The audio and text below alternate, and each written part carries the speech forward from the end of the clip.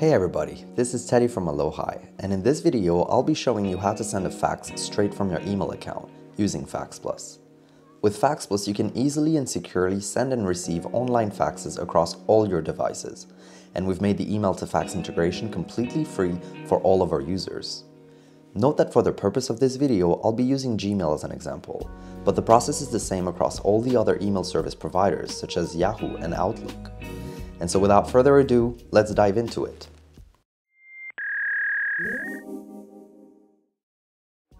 Email to fax is a very straightforward operation, which I'll divide into two steps. For the first step, you'll need to create an account on FAX.PLUS. This is a rather swift operation and it's completely free of charge. You can sign up on any web browsers at www.fax.plus or download our desktop or mobile application. I'll put the links down in the description for you to do so. On the sign up page, you'll need to enter your name, your email address, and password. And once you're in, you'll need to verify your phone number. Now, if you decide to stick with a free plan, you won't be given a number to receive your faxes, but you'll still be able to send 10 pages for free.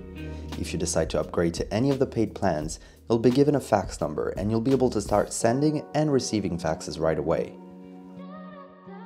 You'll now need to set up your account to enable email to fax. You'll want to head over to your profile tab and in the general section, make sure the ability to send fax via email is activated.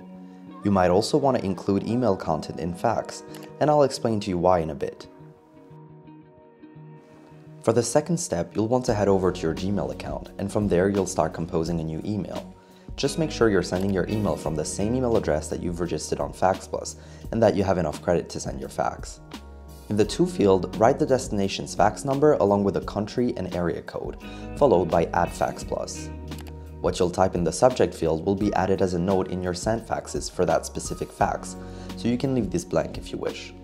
You'll then attach the files that you want to fax. Here I'll attach a PDF, but we support other formats like Excel sheets, Word files, images, and much more.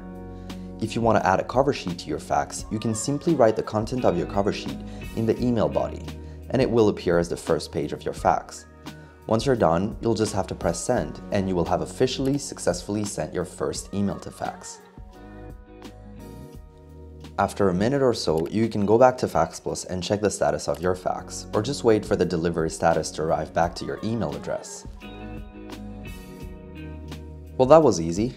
On another subject, with any of our paid plans, you get a dedicated fax number, on which you can receive faxes, and you can choose to receive your faxes directly in your email by activating your notification settings, which is yet another great integration from FAX.PLUS. I hope you've enjoyed this quick and easy step-by-step tutorial on how to use email to fax with FAX.PLUS. Thank you so much for watching. Bye now.